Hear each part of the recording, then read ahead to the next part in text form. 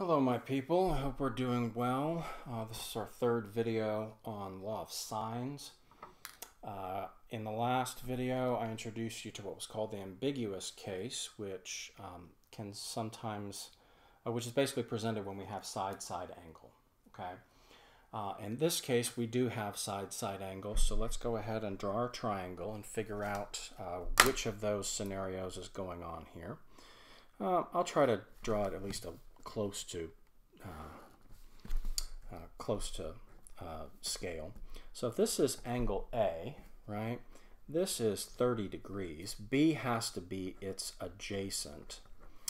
A is 10. Wow, that's small considering the value of B. So let's go ahead and drop that altitude. I suspect it's not going to be long enough, but let's go ahead and just double check.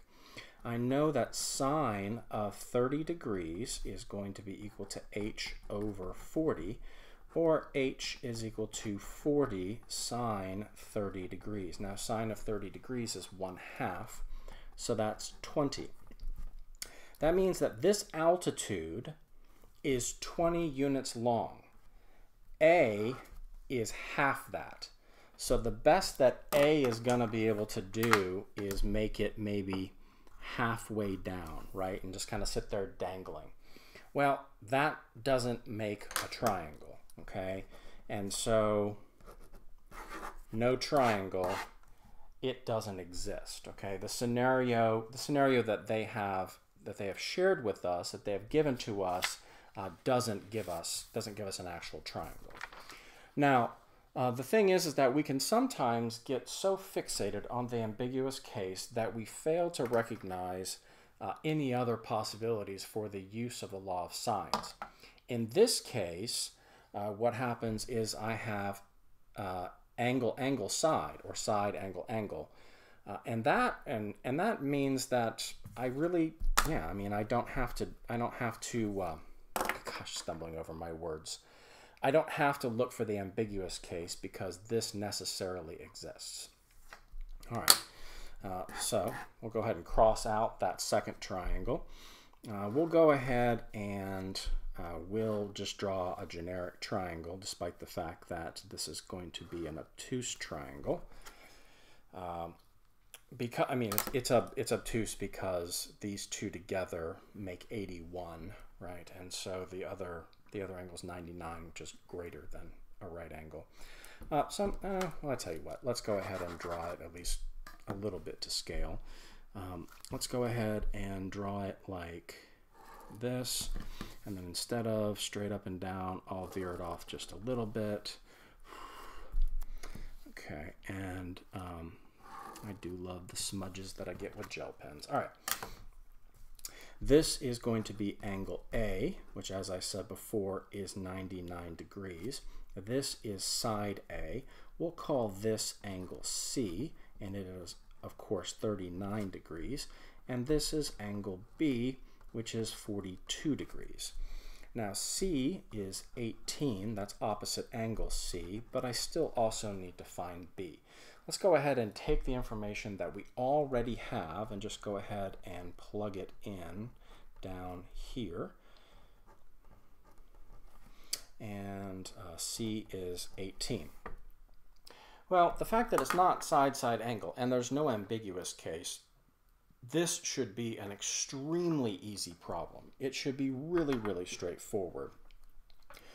We should basically be looking for A and B.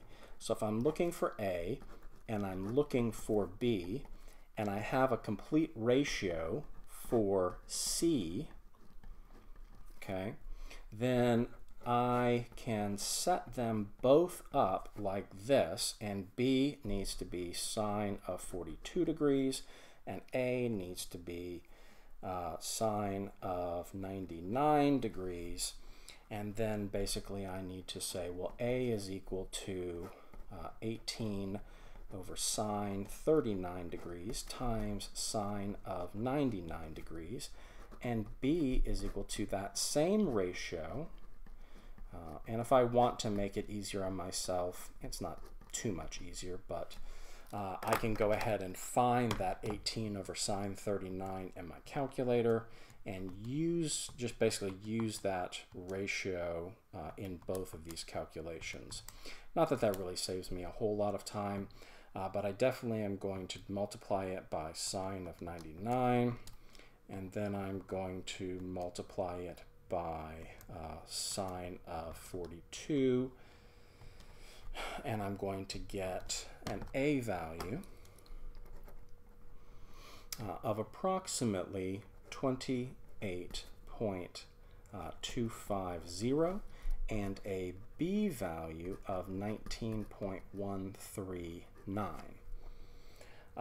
And that makes sense with the value that we already know. 39 and 42 are really close to each other in angle measurement size, and therefore 18 and 19.139 are pretty close too. But 99 degrees is pretty large compared to those two, and therefore it will have a significantly larger opposite side, being 28.250. All right, let's go ahead and run through, let's do about 2 more problems, and then we're going to get to the last piece of this section, which is there is a corresponding area formula for oblique triangles using sine. Now, let's solve this triangle. A is 61 degrees, side A is 8, and B is 21. Okay, well, here's the thing. That is side-side angle, so let's go ahead and set it up.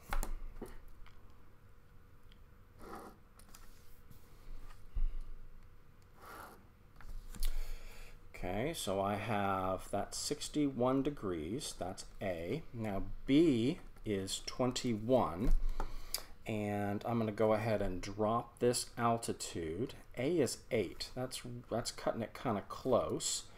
Let's see whether it actually does have no solutions, whether it dangles or whether it is actually going to accomplish the feat of completing that triangle.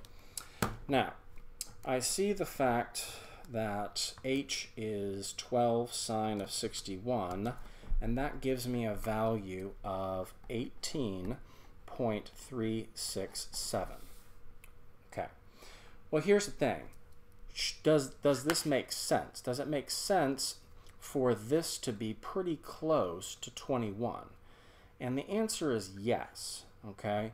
Because sine of 61 is really close to sine of 60 degrees, and sine of 60 degrees is like 0.866. So this is even closer to 0.9. If you're going to take 21 and multiply it by about 0.9, you're going to get something like 18.367. Now we notice that A is not even half that. So if A is not even half that, we get no triangle. Okay. All right. Let's do one last one. And this is, again, angle, angle, side, so we don't have to worry about the ambiguous case. Yay! Let's go ahead and plug this information in. We'll X that out. Okay, now together, this is 120 and 45. That's 165. That only leaves 15 degrees for angle C. And that's opposite 16, which means these two, like B is going to be larger, and side A is going to be significantly larger.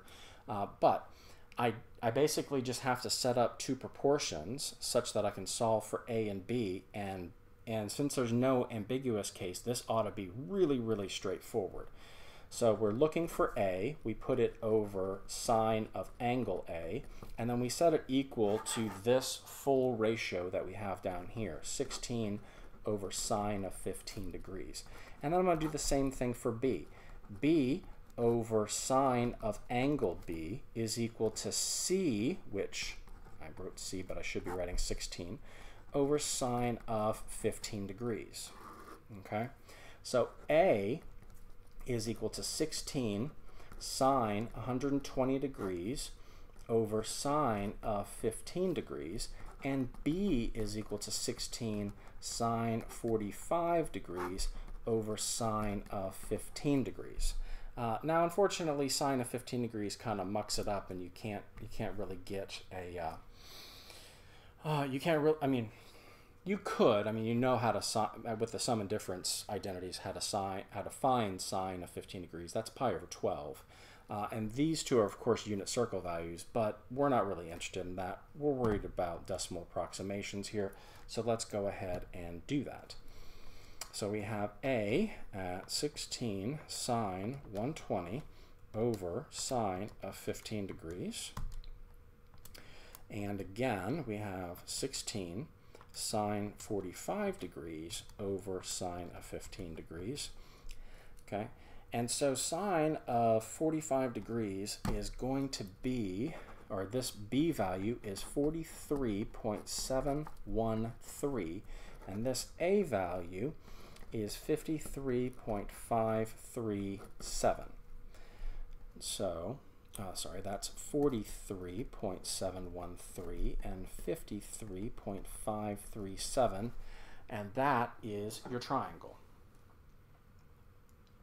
Law of sines, like I said, is, and as a formula, it's not extremely powerful. I mean, it does really only cut out like 1 or 2 steps. It cuts out the dropping of the altitude and then solving for your h value 2 different ways and then setting those things equal to each other. So it cuts out the necessary substitution, because the substitution is there in the formulating of the formula. But it is helpful, okay? And as formulas go, it's extremely easy to memorize.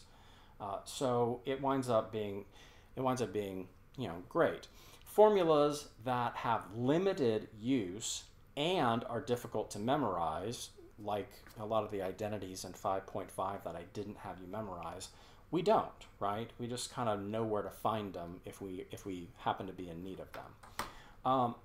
That's basically it for the law of sines. In the next video, I'm going to introduce an area formula, do a couple of problems, and then I will post these and post an assignment, and we'll look forward to chatting about law of sines for those that are able to show up to online class tomorrow. As always, if you have any questions, please do shoot me an email or a chat message, and I will answer it as soon as I can. Bye.